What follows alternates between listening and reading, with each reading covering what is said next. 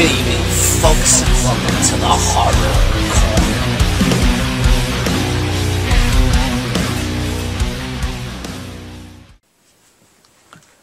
The review which you are about to see is an account of the tragedy which befell a group of 5 youths.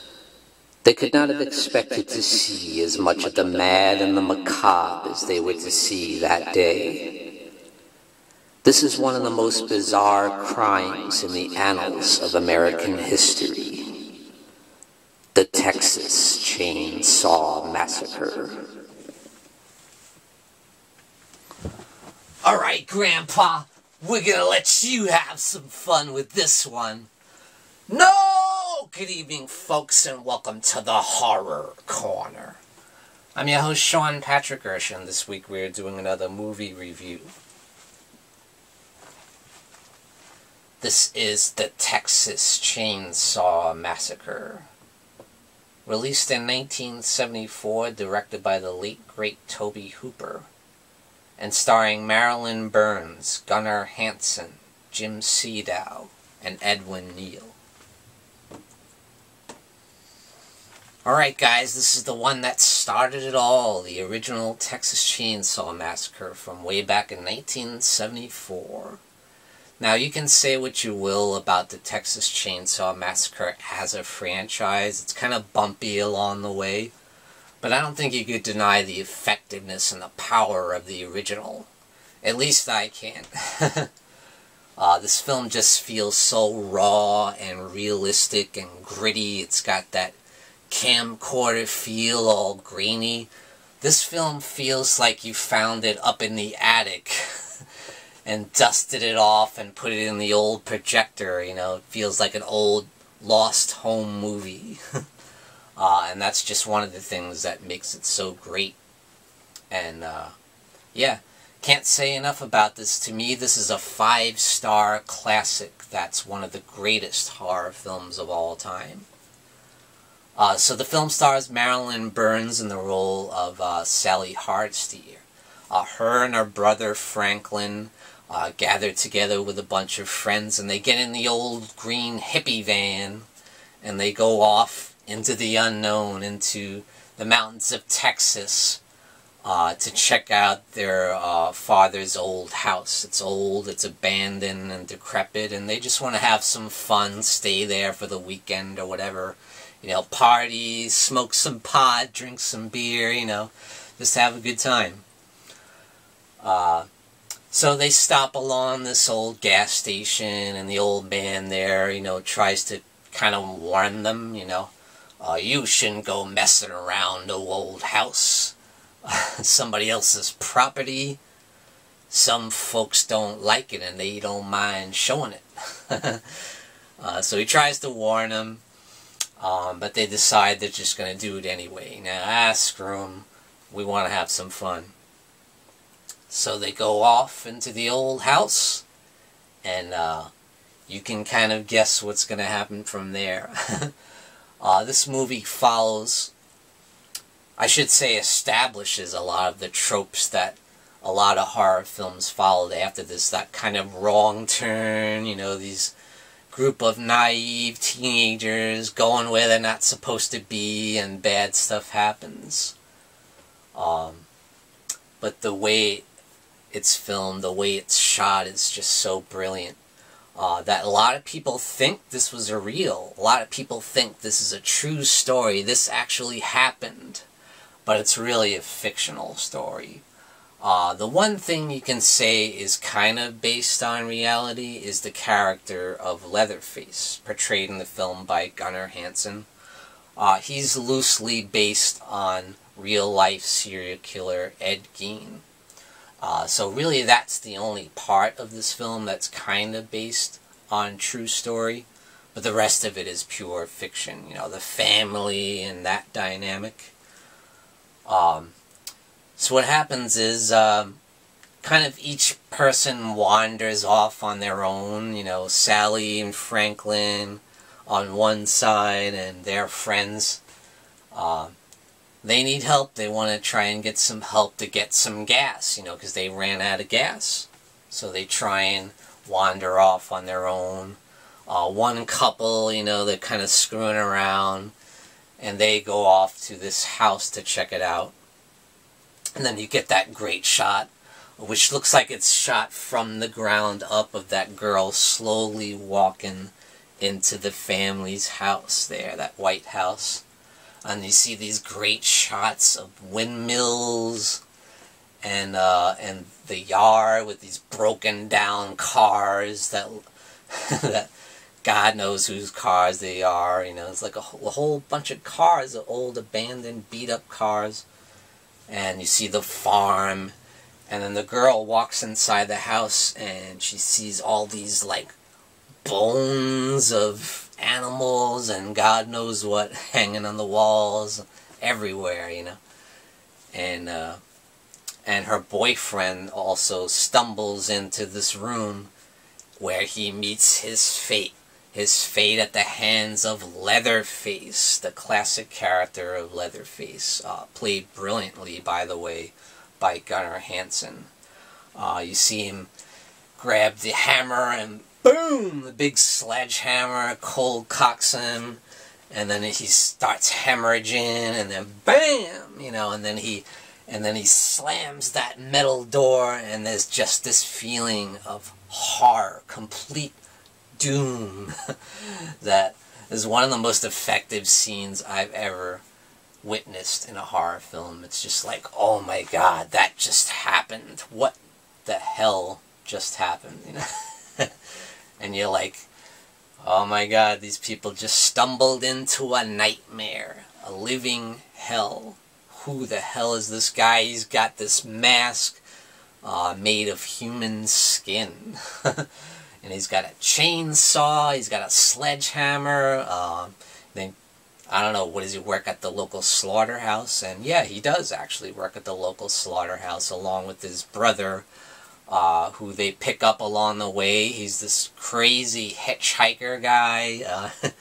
Now they say in the sequel, the names of this family is the Sawyer family. But we don't find that out to the sequel, Texas Chainsaw Massacre 2.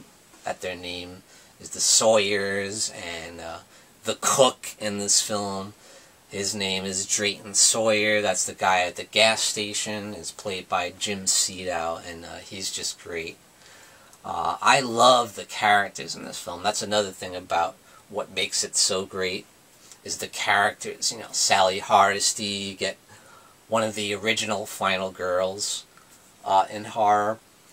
And, you know, Franklin and all the friends, they're great characters, and they feel like real people. These don't feel like actors. These just feel like regular people down the street, you know? They never feel like actors. That's probably why it's great that, you know, this is just a bunch of unknowns, you know? They're not established actors acting. They just feel like regular people. And that's what adds to the effectiveness of this film as well. And then you've got the crazy family, you know, they're out of their friggin' minds, you know. They're these cannibals. They're a family of cannibals who terrorize people and kill them off one by one and cook them up for barbecue, you know. At least that's what we assume when we see in the back of the gas station, there's these stacks of meat hanging up, you know, and we kind of know what that means, even though it's never said that they're actually cannibals. But, you know, there's bones everywhere around, you know, in the house, and they're killers, so we just assume that they're cannibals as well, but it's heavily alluded in the film. So what happens is each person is knocked off one by the crazed family by Leatherface. And there's this great scene where one of the girls who stumbles into the house tries to leave, and he comes out and grabs her and carries her off into his house of horrors and hangs her on a meat hook. It's so brutal. But again, you don't see a lot of blood in this film. And that's one of the other great things. This film feels so nasty and so brutal and so bloody, but it's not bloody, you know? There's only very little blood in this movie.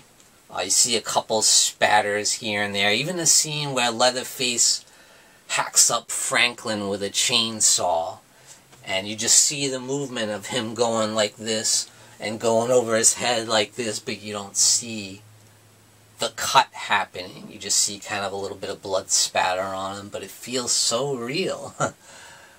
Yeah. Can't say enough about how effective this film is and how effective the score is as well. The score just gives such an impending sense of doom and dread. I don't even know if it's actually music. It's just like this noise happening and like banging on bells and weird noises. I don't know if it's actually music, but it's so effective, so subtle. It doesn't beat you over the head. It just feels like doom is happening, like dread is happening in front of you, you know. And it's amazing. I don't know who did the score to that film, but it's incredible. I mean, it adds such atmosphere to an already horrifying film. Yeah, but amazing performances by the family too, you know. I have never seen such an example of pure insanity as that dinner scene at the end, you know, once they catch up with Sally, who ends up being the final girl. Everyone else is killed off except Sally. They kidnap her. What happens is Drayton Sawyer, she ends up running away from Leatherface, and we see that great scene of Leatherface chasing her all around the fields and through these thorn bushes, and she's like trapped in a thorn bush and Leatherface is coming down at her. What a great scene. I mean, it feels like it goes on for like 15 minutes of Leatherface just chasing Sally through the field. But she finally gets to that gas station and meets up with Drayton Sawyer. Well, he's the cook in this film. Later on in the sequel, he's called Drayton Sawyer. But anyway, he still feels at this point like a regular guy, and it seems like he's trying to help her, you know. But of course, he has other intentions. He knocks her out with the broom and is like jabbing at her with the stick.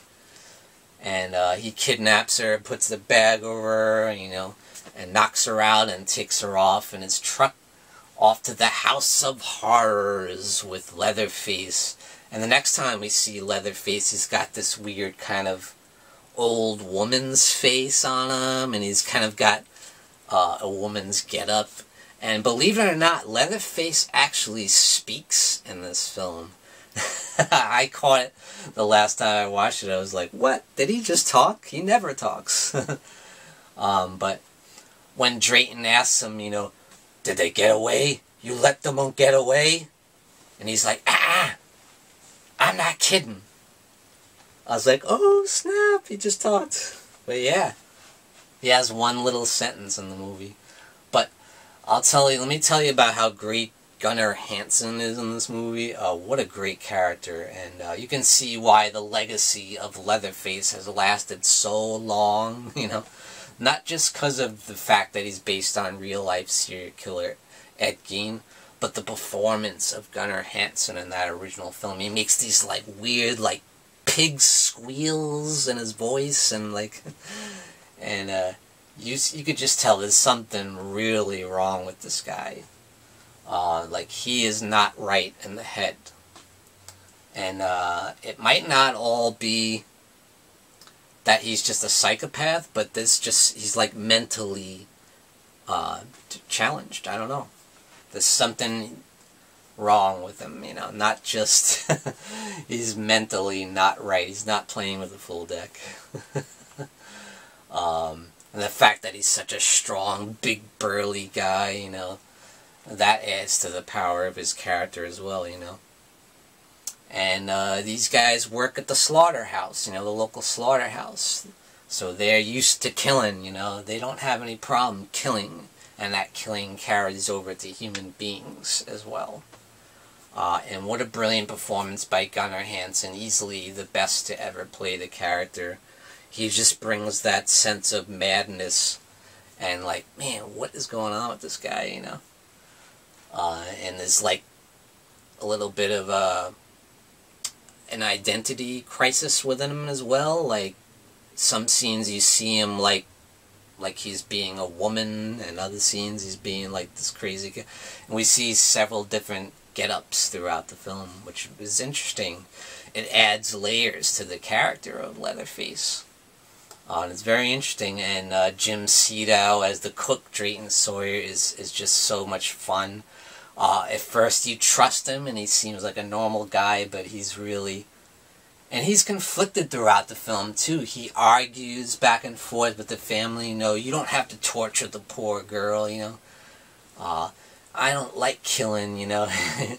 And, like, I can't take no pleasure in killing, you know. Like, he's, like, a little bit reluctant throughout the film, you know.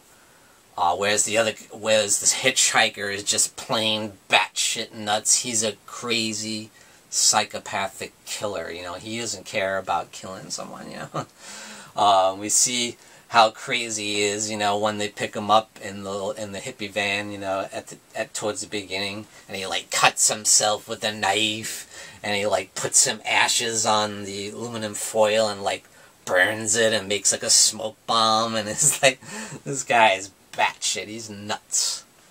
And you can see a lot of influence from the hitchhiker character played by Enwood Neal in Chop Top's character in the sequel. Part 2 played so well by Bill Moseley, so there's a lot of similarities there. You can see where that was supposed to be his brother. But yeah, just an absolutely fantastic film with amazing cinematography and brilliant direction by Tobe Hooper. It's raw, it's gritty, it's realistic, it's nasty. You got, you know, the tropes that were established in this movie, like the whole wrong turn aspect, going where you're not supposed to be, and then the whole final girl thing with Marilyn Burns' character, Sally Hardesty. Just so influential is this film. It's just incredible. Like I said, it's a brilliant movie. I give it 2 devil horns way up. It's an outstanding horror classic. And thank you for joining me, Sean Patrick Erschen, in the Horror Corner. Tune in and stay scared. Folks, don't forget to grab your Sean Patrick Erschen gear and represent the Horror Corner. Also, check out these awesome mugs we have, perfect for your coffee. And definitely check out the Horror Hangout live stream t-shirt and represent the legacy of the Horror Hangout. Check out the link in the description below this video.